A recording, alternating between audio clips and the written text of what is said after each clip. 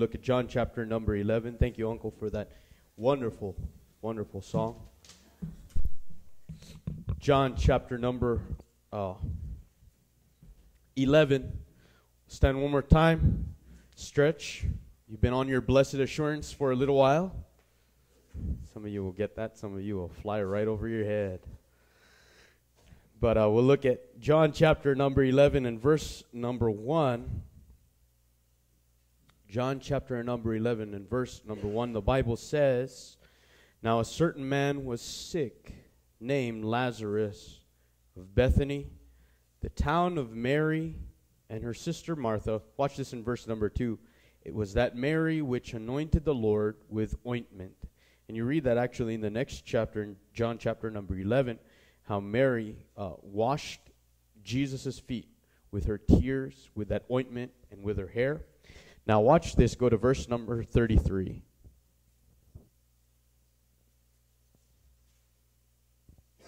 The Bible says in John 11, verse 33,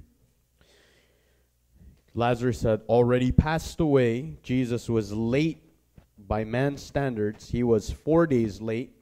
And John chapter number 11 and verse number 33, the Bible says, "When Jesus therefore saw her weeping, and the Jews also weeping, which came with her, he groaned in the spirit and was troubled." Now I want you to notice this phrase that Jesus says. "And he said, Where have ye laid him? Then they said unto him, Lord, come and see." Jesus wept. Now I want you to read the last verse we're going to read this morning in our text. For our text, as we stand, the Bible says in verse number 44, or let's start in verse number 43. "And when he thus had spoken, he cried with a loud voice, Lazarus, come forth. And he that was dead came forth, bound hand and foot with grave cloths, and his face was bound with a napkin. Jesus said unto him, Loose him, and let him go. Then many of the Jews which came to Mary, and had seen the things which Jesus did, believed on him." Uncle Jim Kiabu, can you open us up in prayer, please?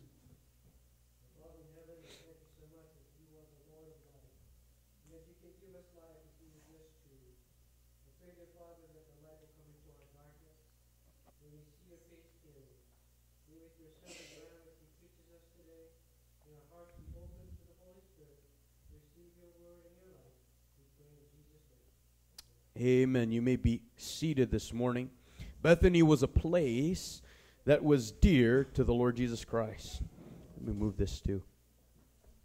Bethany was a place that was dear to the Lord Jesus Christ. As you study scriptures, the Lord always retreated, if you would, to Bethany.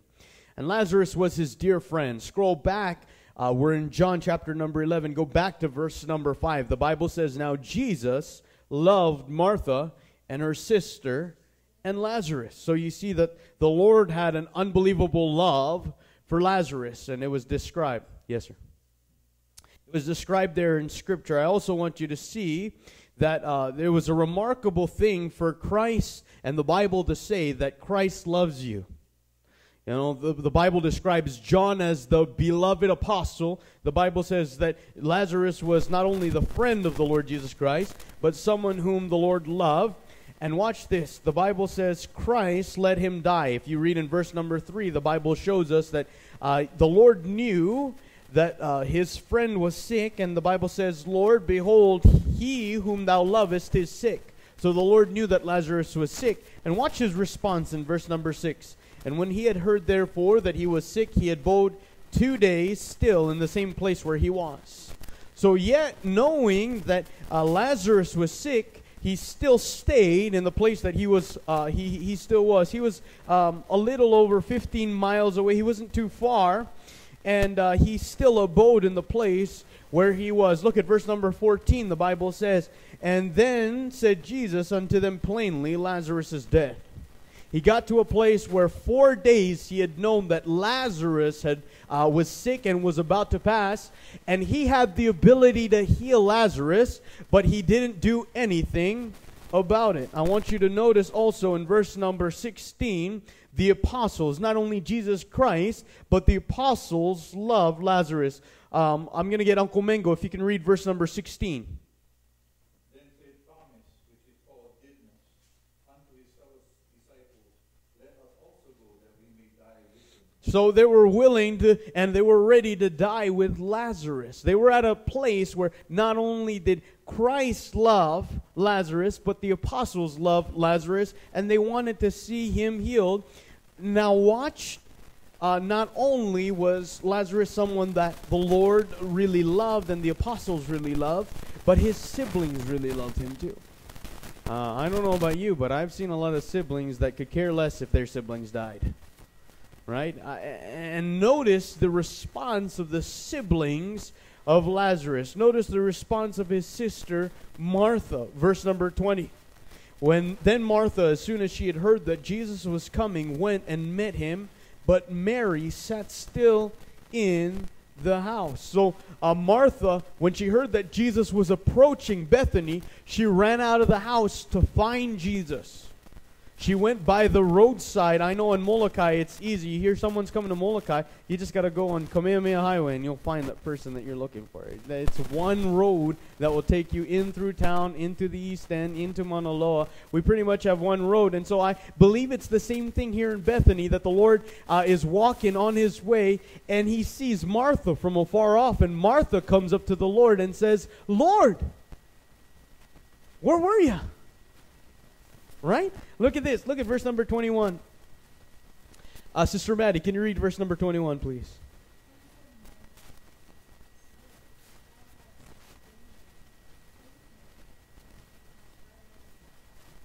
No pleasantries. No, hey, hello, how are you, Lord? Oh, hey, I heard you were in the neighboring town and you didn't come out and see us. What's going on? Straight to the point. If you were here, he wouldn't have died. If you were going to do what you came here to do, seek and save that which were lost, if you were going to be here as the healer and the great physician, my brother would not have died. And everyone thinks, well, Mary did, even better. She stayed in the house and kept her mouth quiet. Watch this, verse number 24. Verse number 24. Uncle Jim, can you read verse number 24?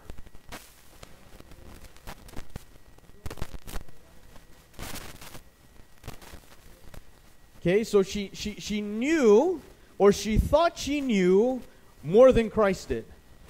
Look at her response. She says, I know already he's going to rise. And the Lord said, no. Thy brother will rise again in verse number 23. Uncle Jim, keep reading if you would in verse number 25, all the way down to verse number 27.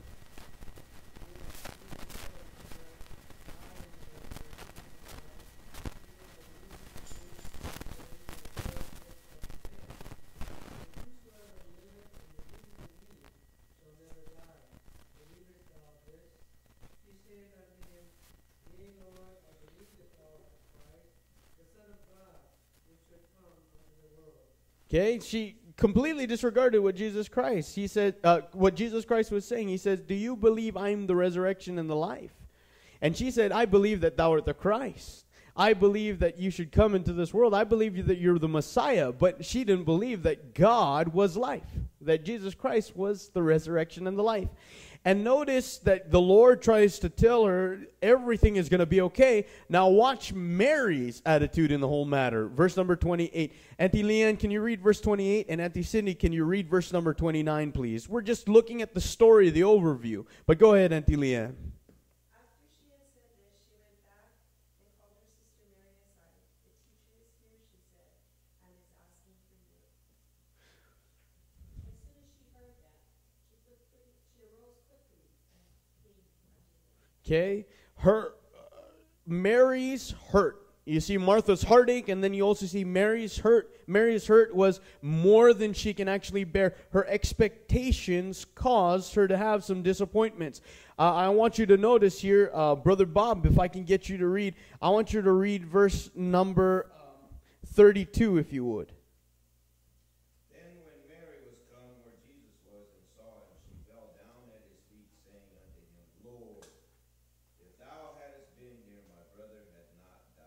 Okay? So you see, both of them had the same response. Lord, if you were actually here, you could have done something that would have kept our brother from dying. You could have done something that would have kept our brother from falling into death. But since you were not here, our brother is gone forever. And Jesus turns around, and this is where I have a problem with the whole story. Verse number 34. Watch this. Jesus, the creator of the whole universe, Jesus, the guy who made the heavens and the earth, Jesus, who knows every nook and cranny about your life, Jesus, the Bible says, who knows the numbers. He's numbered every hair on your head.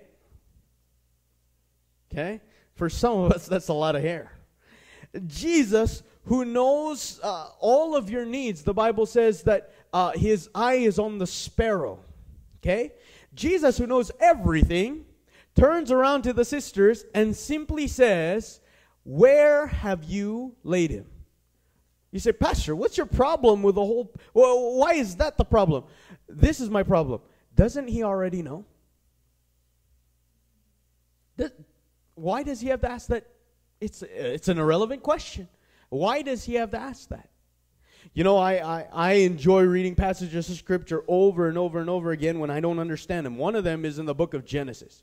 Genesis chapter number, I think it's 34, the Bible says, or 32, the Bible says that Jacob was there and he wrestled with an angel. And Jacob is wrestling with this angel, and the angel says, let me go because the morning is breaking. I got to go. I got to skedaddle. I got to get. This is how we say it down south. I got to get going. And he's wrestling with the angel, and the Jacob turns around and says, I'm not going to let you go until you bless me. And what's the question that the angel of the Lord asked in that passage of Scripture? The angel of the Lord turns around and asks a simple question to Jacob. What's that question? Does anybody remember? Does anybody remember? Simple question. It plagued me for many years. The angel of the Lord turns around and looks at Jacob and asks him, what is your name? What? Of all the questions in the world that you can ask right now, Lord, you know this guy. You created this guy, and you turn around and you ask him, what is your name? Because what does Jacob mean? The supplanter. The trickster. And he wasn't looking to see what his name was. He already knew what his name was. He was turning around to ask him an underlying question. He was asking for a confession. He was saying, who are you? Is really what he was saying. And Jacob, he was waiting for Jacob to confess, to turn around and say, hey, it's me, Jacob, the supplanter, the trickster. Jacob, who stole my brother's birthright. Jacob, the man who went in and stole my brother's blessing, who lied to my father. And so he was waiting for him to say, it is I, Jacob, the trickster, supplanter. And you say, how do you know that? Because the moment that he confesses, the Lord turns around and says, you're not going to be Jacob anymore. You're going to be Israel. Israel, a prince who will have power with God and with man. And so I started looking at this question, and I started thinking to myself, man, he's not really asking, where did you lay him? You already know, Lord. So what is he asking there? Church, does anybody know what the Lord is asking in this passage of Scripture? Anybody have a guess? Yes, Miss Lisa.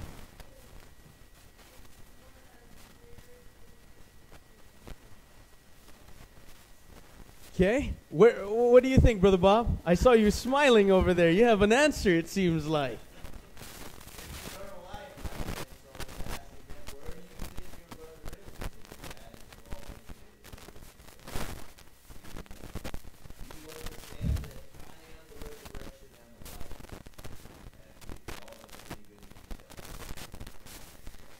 I think, and I might be wrong, I like those answers, I really do. But I think the Lord looked at them square in the eyes on Comengo. And I think he looked at them and they completely understood, and he didn't want anyone else to understand, but he knew that they would know. And he asked them, where did you lay him? And they knew he was asking, where did you quit on me? Where did you put that dead carcass and say, well, it's over, he's dead? Where did you quit on me? I believe they came to a place where they had quit on God, and I believe that place was right at the front of Lazarus' tomb when they had rolled that stone over and they said, it's over. It's done for.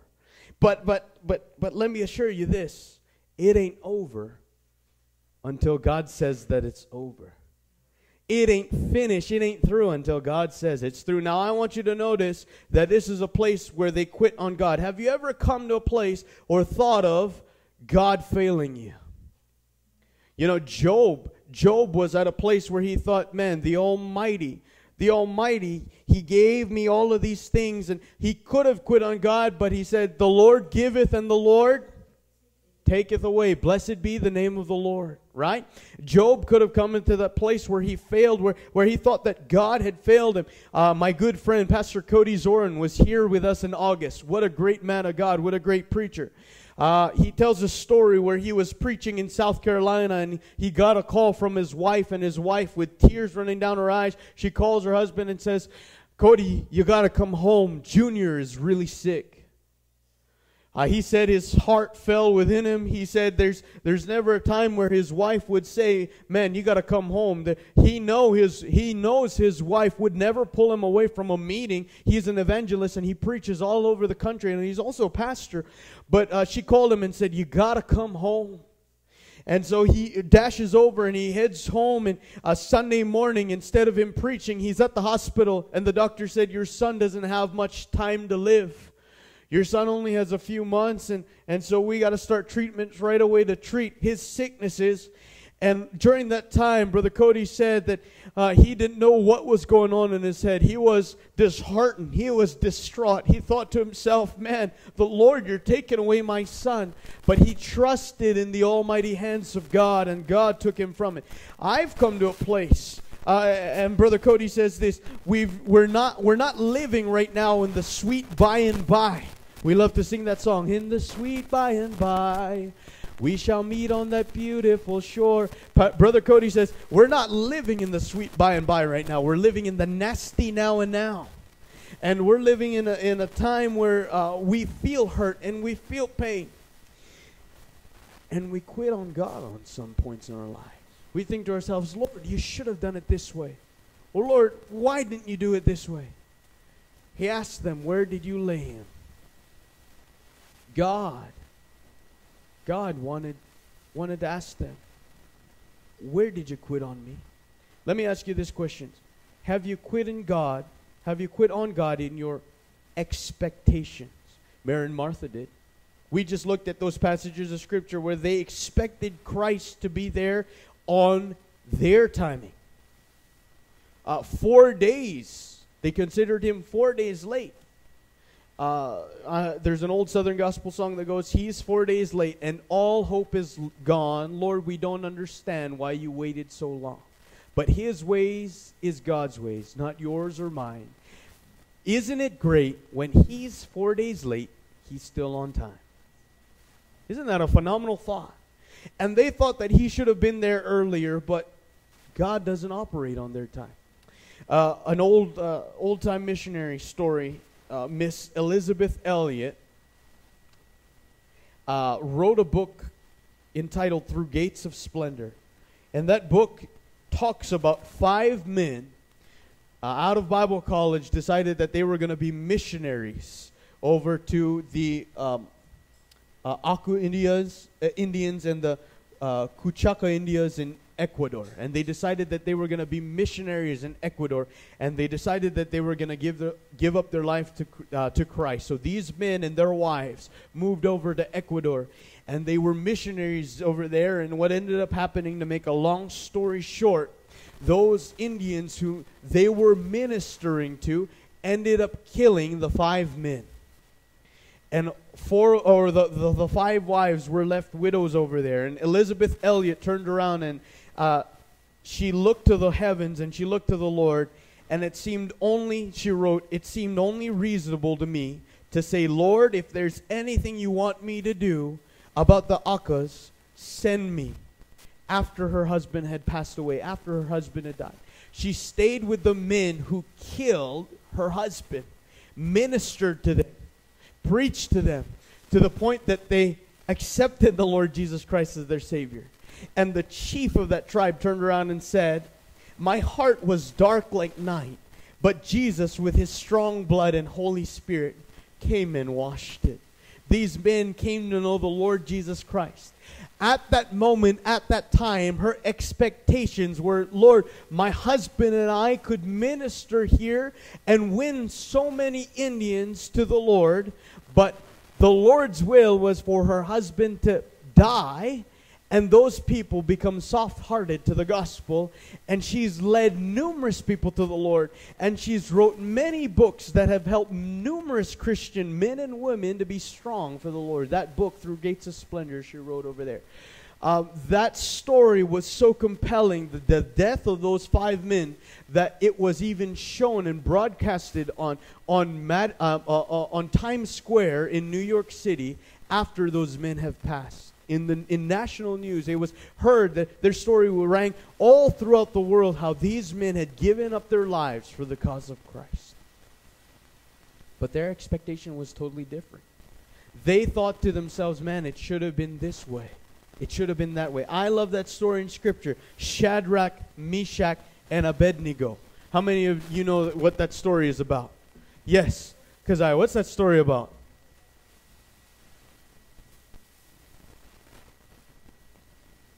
They get cast into the fiery furnace, and the Lord saves them, okay? And the king says, "We're going to throw you into the fiery furnace." And those 3 boys says, "Our God can save us from that fiery furnace." But I want you to notice a phrase there. They turn around and look at the king, and they say, "But if not, king, if our God does not save us from the fiery furnace, we will still believe in the God of Israel." What a remarkable thing. For them to say, "But if not, we're still going to trust the God of Israel." And they came to a place where their expectations was that God can save them, but if not, they were still going to trust God. You know what I want to encourage you to do, Christian? Your expectations might be a certain way. Your expectations might be, "Man, Lord, you should be doing this, or you should be doing that." But I want to encourage you in knowing this, that your expectations might not be what God has planned or what God is going to do, but you should still trust Him. Second thing, where did you quit on the Lord? In your expectations? Number 2, where did you quit on the Lord? In your situation. There's a dead body here. There's a dead body here. They were at a place where they saw no way out. Notice the Red Sea. Moses, when he looked at the Red Sea, he faced numerous problems. The problem of the people's worry, the problem of the Egyptians chasing them, and right in front of them was Moses, or the Red Sea right there. They couldn't part the Red Sea, but God could. I could tell you of their situation. There was no way out, but God made a way out. Letter number 3. Have you quit on the Lord in your imaginations? You know, my dad, when he got saved and he trusted the Lord Jesus Christ as his personal Savior, he imagined it a certain way. He imagined that because his life was changed, that his family would follow in his route, and that his family in the Philippines would realize the change that Jesus Christ made within him, and that they would start following his God. But for years and years and years, my family just mocked my dad.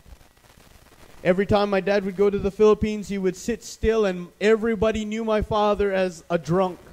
My dad was so bad, he would drink and drink and drink and drink.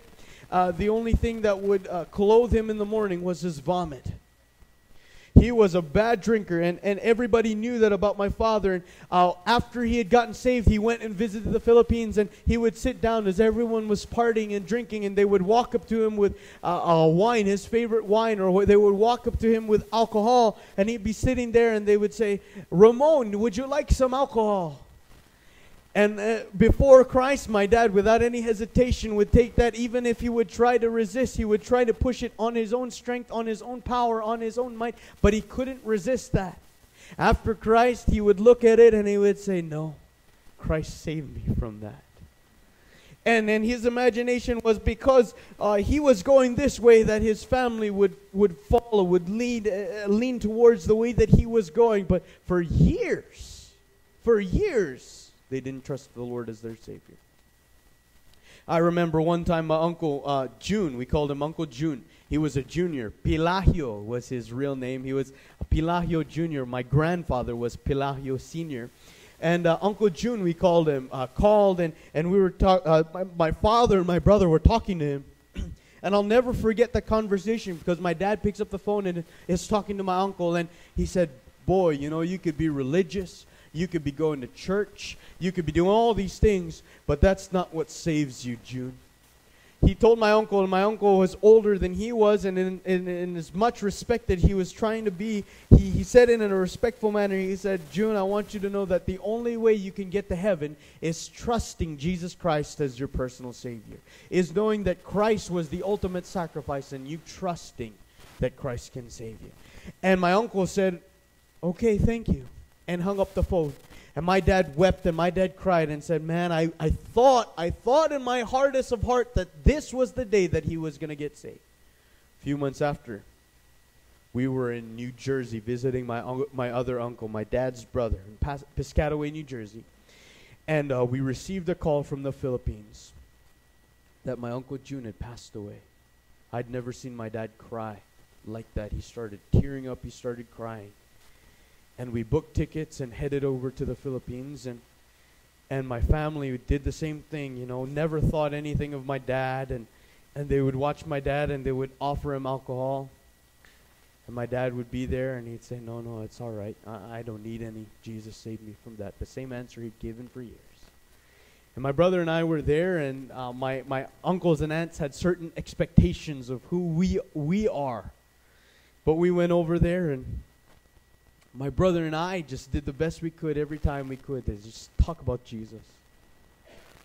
We looked at my cousins and we would say, man, the Lord is good. What a beautiful day. We would talk about the Lord and how the Lord did such a miraculous thing in saving my father, such a miraculous thing in saving my mother, that we were so excited to see our cousins and spend some time with them. And they saw the change of my father through my brother and I, to the point that my uncles and aunts were trusting the Lord as their Savior, to the point that my cousins were trusting the Lord as their personal Savior. For years, my dad had an imagination of how my uncles and aunts should have gotten saved. But the Lord had another plan, and the Lord said, no, this is how they're going to get saved. And finally, I got to see my Aunt Gloria accept the Lord on that trip. I got to see my cousins trust the Lord Jesus Christ as their personal Savior. You say what? Our imaginations might be where we quit on the Lord, but don't. But don't, Christian. The Lord has a greater plan. The Lord has a greater plan. Let me say this. Have you quit on God in your declarations? You might have quit on your expectations or your situations or your imagination, but have you quit on God in your declarations? If you read in chapter number 9, the Lord is going around and he's healing people. He's doing some great things. I believe that there were apostles. His apostles were there and were saying, man, look at the Lord. Look at this is the Messiah. Look at the great things that he's doing. And you read of chapter 9, the Lord going around and doing some great miracles. And then you read of the Lord doing some phenomenal things. And I believe Mary and Martha were some of the ladies that were saying, man, this is my Savior. This is my Messiah. This is my Lord. And then you get to chapter number 11 and there's a dead guy in the room. You say, why? Because he couldn't heal him. You know, as a young man, I have always talked about how good the Lord is, how good the Lord is, how good the Lord is. And I've seen a lot of people on the outside looking in saying, man, if your Lord is so good, how come he lets all of these bad things happen? You know, they probably quit on their declaration. They probably stopped saying how good the Lord is because they watched how their brother died. All of this time they're preaching and saying, man, look at the goodness of the Lord. Look at how he can feed all these people. Look at how he can take care of all these people. But they came to a place where their declarations, their preaching, their message failed them because the Lord, quote unquote, failed in this situation. Peter was one of those guys. Peter got to a place where he had preached about Jesus, and then once Jesus was taken away to be crucified, the Bible says that Peter followed afar off, right? Everybody remember that passage of Scripture? That Peter was looking from a distance, and Peter was trying to follow the Lord, and he gets into a fire, and he gets into a place where he's communicating with people, and he's just standing there, and they looked at Peter and said, "You're one of him." And Peter didn't want to be associated with the Lord because he had thought the Lord had failed. His Messiah, it was over. His Messiah was about to get crucified. And he said, no, I'm not one of them. What did he say? I'm not one of them. And they turned and looked at Peter and they said, "Your speech betrayeth you. You're one of him." He said, "Come on, guys. I'm not one of them." 3 times the Peter turned and said 3 times to those people that I'm not one of him. Denied the Lord 3 times. And what happened? The cock crowed thrice. And Peter, all he could do was look at the Lord. And Peter knew that he had failed in his declaration of who the Lord was. You ever get to that place where you think, man, why? I remember growing up bragging about my heroes. Bragging about, man, how great these guys are and how great these guys are doing serving the Lord, and looking at them and watching how they had fallen and watching that they had failed, and thought to myself, man, why? How could they have failed? How could they have done such great things for the Lord and come to a place where they had failed? Listen, Christian, there's a tomb out there where you threw in your situation, rolled over the stone and said, "It's over. I quit on you, Lord. There's nothing, Lord, that I could do anymore. So if there's nothing that I can do, surely there's nothing that you can do." And we put that stone in that place. And Auntie Cindy, the Lord comes over to that stone, looks us straight in the eye and says, "Don't worry. Where'd you lay him?" And the story doesn't end with Lazarus in the tomb. The story ends with the stone being rolled away and the Lord yelling out, "Lazarus, come forth." I'm happy he said Lazarus at the beginning, because if he just said, "Come forth," imagine all of the dead bodies that would rise, right? Turns around and says, "Lazarus, come forth." And I can imagine this guy just in bandages, like a VeggieTale, right? Hopping over to the Lord. And the Lord said, "Unbind him from his bandages." They already looked at the Lord and said, "Lord, he stinketh. He's rotten. He's decaying over there." Untie him from his bandages. I can imagine a little boy walking up to him and saying, "Okay, Lord," taking those bandages off. And Lazarus, "Oh, thank God. Guys, man, you got me out of here." I feel bad for Lazarus. He's always up and down, right? Resurrecting and resurrecting here and there, right? But the Lord never quit on you guys. Don't quit on him. I had a time in Bible college where I came to a place where I quit. It was my last year, the first semester of my 3rd year, my last year. And I remember thinking to myself, who cares about graduating anymore? I'm at this place where I don't even want to be here anymore. I remember sitting down at my friend's coffee shop. He owned a coffee shop called Moxie Java. And I always got the back room. I tried to study and sit in there, and I would sit in there. And I was sitting there one day, and I was just trying to encourage him about something. And I was sitting over there, and I found myself discouraged, and I found myself wanting to quit, and thought to myself, man, I'm going to go back. I'm going to go back to Canada, not graduate at all, just go back to working and working my 70, 80 hours a week, even more, and making money and just enjoying life over there. And I thought to myself, who needs this degree? I really just quit. I said, I don't want to be here anymore. I don't want to be around certain people. I just don't want to be here anymore. And I remember picking up the phone, and I'd given this illustration before, and I said, Dad? I said, what? That's how my dad answers sometimes when I say, Dad, and he goes, what? I said, I'm quitting. I said, huh? I said, Dad, I'm quitting Bible college. I don't need that piece of paper. I don't need to be around here, around these certain people. I don't want to even be here anymore. And my dad, without any hesitation, I'll never forget him on the phone. He said, okay, what a big sissy. He started mocking me. He's on the phone. He's saying, look at this guy who wants to quit. I thought to myself, man, he's not even encouraging me. He said, I'll be there tomorrow with the U-Haul. Let me take some time off work. I'm coming now. Oh, that was a big baby. That's what my dad said. That's what my dad said.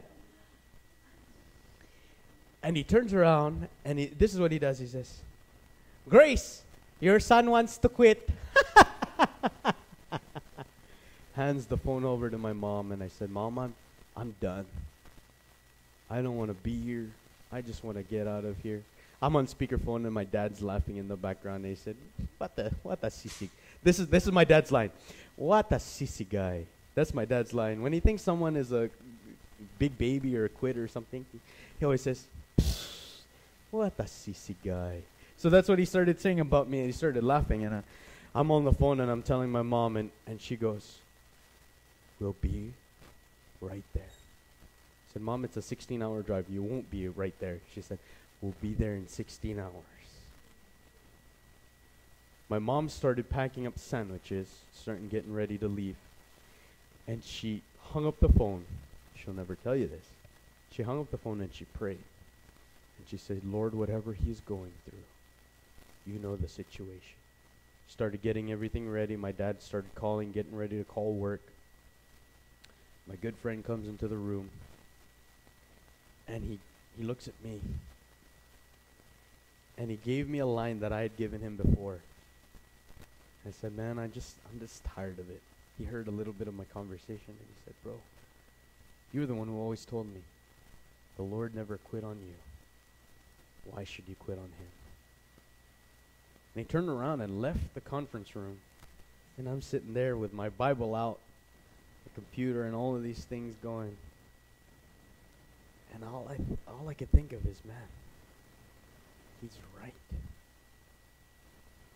I called my mom and I said, you know what? I'll stick it out. And I can hear my dad laughing in the background, mocking me. Oh, the baby stopped crying. And I'll never forget May of 2015. That night was the night of my graduation. I was about to walk up, and I gave James a hug. Walked up to James, and I said, the Lord never quit on me. Why should I quit on him? He smiled, and I turned around and went onto that podium, and I said, I'm grateful. I'm grateful that the Lord never quit on me, and that I have this opportunity to graduate. Guys, where's the place that you quit on the Lord? And I want you to note that if the Lord never quit on you, why, Christian? Why should you quit on him? Every head bowed, every eyes closed. Uncle, if I could get you to come up, and if you could play a little bit of that song again, One Pair of Healing Hands. I just want us to take a moment of silence. I'm not going to ask anyone to come up. I don't want you to come to a place where you feel uncomfortable. This is an altar, and we know we have altar calls, and the altar call is a symbol of when you give certain things up at the altar. You sacrifice certain things, and I just want you to come to a place where you speak to the Lord, and you don't have to get up out of your chair and come to this altar. But I want you to spend a moment of quiet and of silence and just think about that. Lord, where have I gone off the boat? Where have I quit on you? Where have I decided in my heart that I'm not going to serve you or follow you? And I want you to come to that place and say, Lord, you never quit on me. I don't want to quit on you. Lord, you never quit on me. I don't want to quit on you.